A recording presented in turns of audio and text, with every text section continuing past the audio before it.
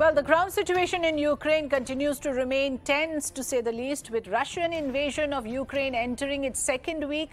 In the latest, Russian forces have captured the port city of Kherson in the south, while the second most important city of Ukraine, which is Kharkiv, continues to report heavy shelling with rocket fire and air attacks.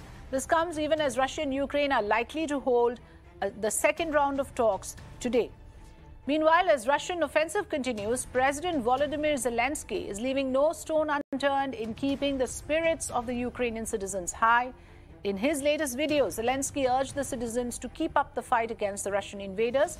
He said, and I quote, "Every occupier should know that they will receive a fierce rebuff from the Ukrainians. Ukraine is a nation that broke the enemy's plans in a week."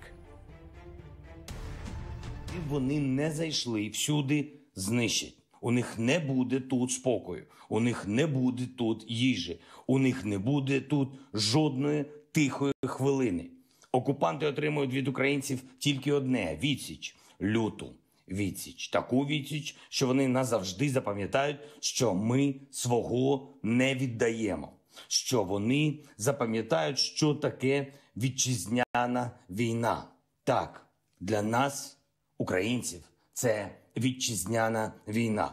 Ми пам'ятаємо, як починаються вітчизняні війни. І знаємо, чим вони закінчуються. Для загарбників.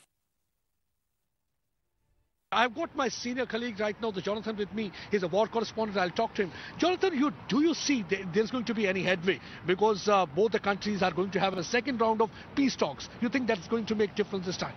Yeah, one shouldn't be needlessly pessimistic.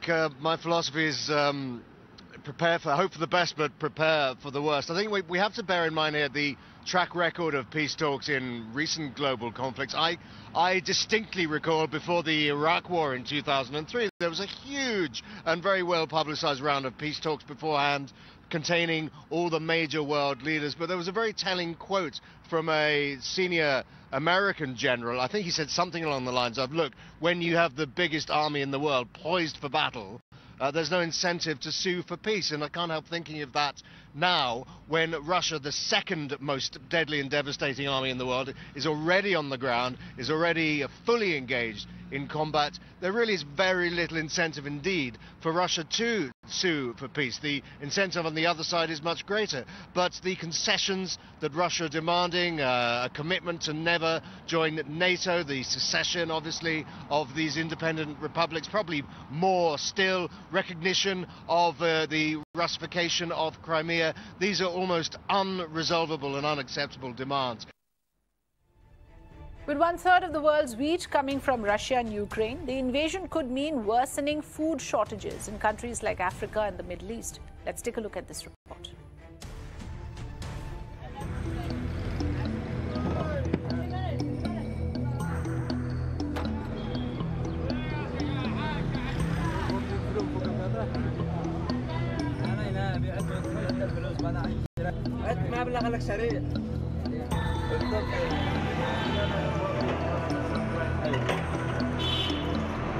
الحرب الأوكرانية حتى الروسية هي تأثر على العالم كله وليس علينا احنا فقط.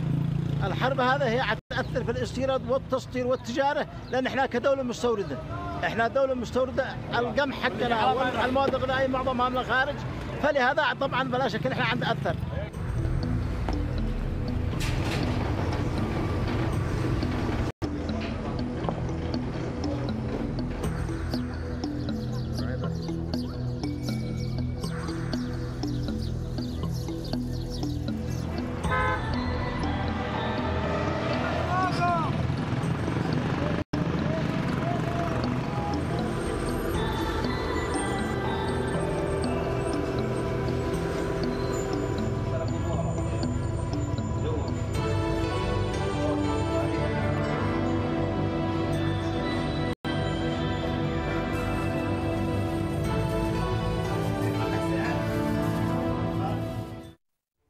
Well, residents in war-hit Ukraine are now rushing to board trains at the city's central station as a large Russian military convoy fast approaches capital Kyiv.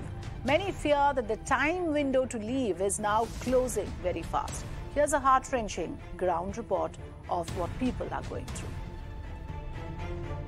We are living today because we are very scared to be killed by Russian soldiers. We are very scared to receive a rocket to our underground, our house, and we try to live just to stay alive.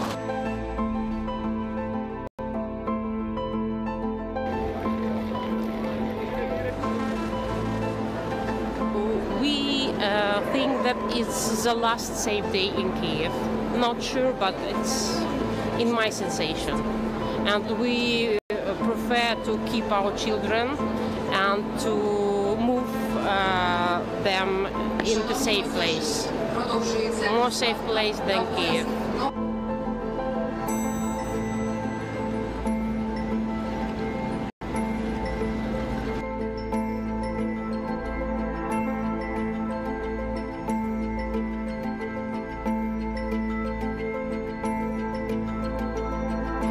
Наши родители оказались в других городах, и когда началась война, у нас не было возможности с ними объединиться, мы не смогли доехать до нашего города.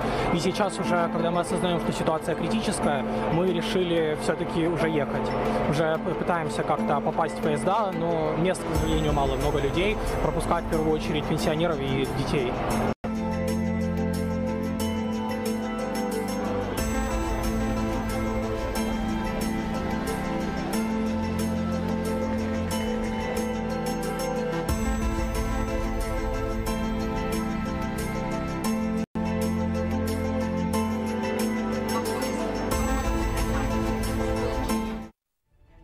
All right, Miranau's Pradeep Datta is right now on ground. He's joining me from Lviv. Pradeep, hope you're taking good care of yourself. You're getting us all the latest updates, and I want to just toss across to you to ask what's happening right now.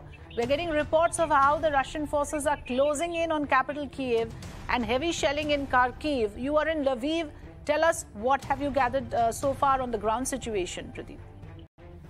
See, situation continues to remain tense, whether it's Lviv, whether it's Kyiv or any other city in Ukraine, because Russians are using whatever ammunition they have in their arsenal to have control of the capital city of Kyiv, and they had tried this from day one, but so far they haven't been able to break that wall of resistance that had been shown by the Ukrainian troops as well as civilians there on the ground.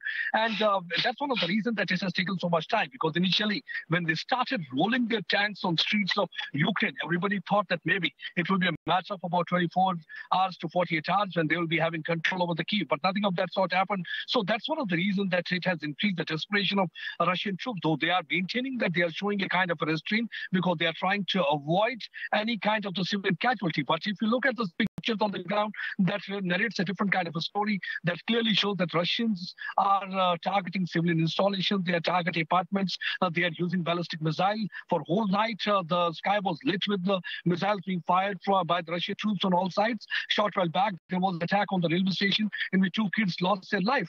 So there is no reality in Russian claim that they are showing restraint and they're not targeting civilian installations, they're only targeting military installations. So if you look at the situation, the ripple effect of the same is visible here also. Here also the police have started checking, and we have been asked to keep our cards out.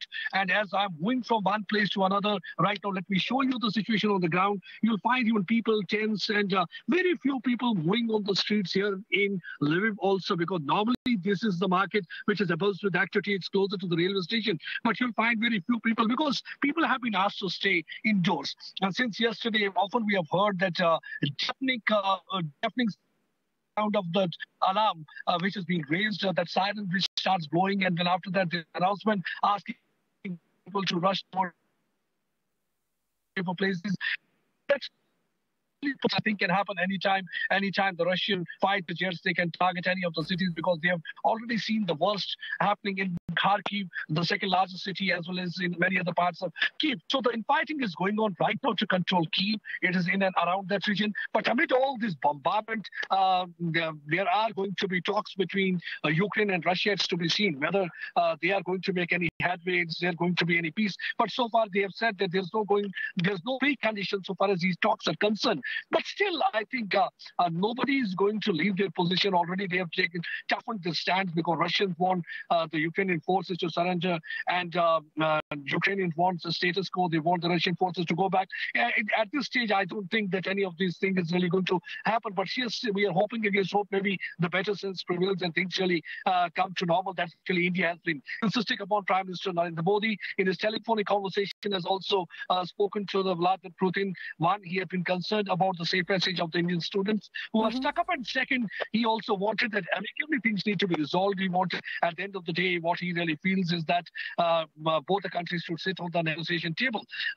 But it seems that Russians, the way they have intensified their war here in Ukraine, they have snuffed out all chances of diplomacy. I don't think that anything is really going to work. And already the Western world has also imposed so many sanctions. Yesterday at the United Nations General Assembly resolution. Yes, India, but Pradeep, none of those sanctions clearly are acting as a deterrent. If you're telling us that they're only moving forward with single-minded determination, that just shows that sanctions for one are not working. Whether the talks will make some sort of a breakthrough remains to be seen. Thank you very much for joining us with all the latest updates.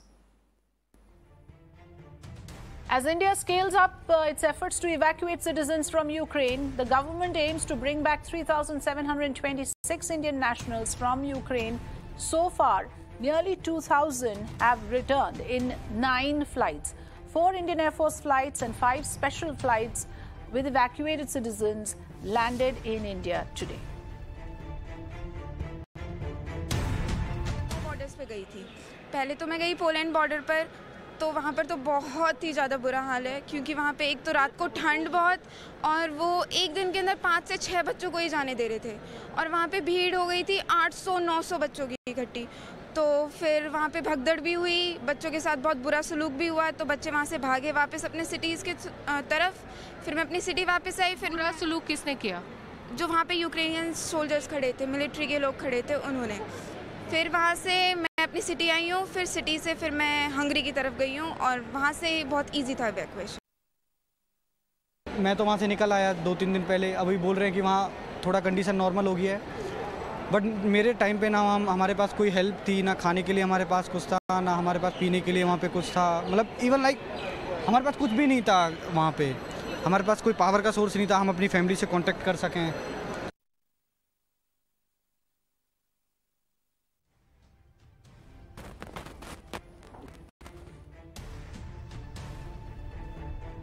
And with that, it's time for us